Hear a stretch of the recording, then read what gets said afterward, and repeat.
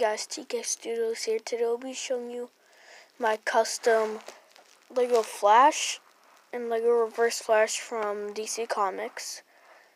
Of course, I did paint these, so actually these aren't completely custom. They're actually modified from sets, and yeah. So let's start with the Flash.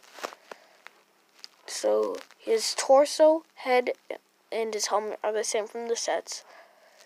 See, from the arms, I gave him the little lightning bolt pattern, kind of like what he has on his belt, on his arms, because that's kind of accurate. That's pretty accurate to the comics. I didn't do the best job on the arms, though, but it still looks like the lightning bolts he has on his arms in the comics. And I gave him some yellow feet. They're supposed to be his yellow boots, of course. I couldn't do the wings on the boots, I probably could, but I didn't think they looked good.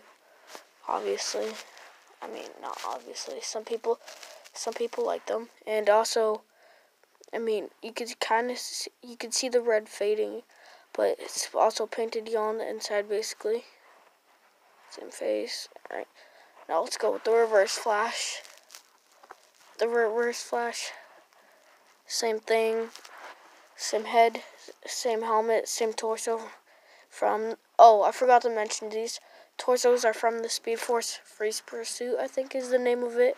Because look at, the Flash has little lightning bolts on his chest. But the Reverse Flash, see, I put the red lightning bolt patterns on his arms. This one I kind of screwed up with the first part, but looks good. It looks alright on the rest. I gave him the red boots, like he has in the comics. I colored the sides in with not Sharpie. I used paint. Sorry, guys. And also for his helmet, I used the same head. And yeah, guys, thanks for watching.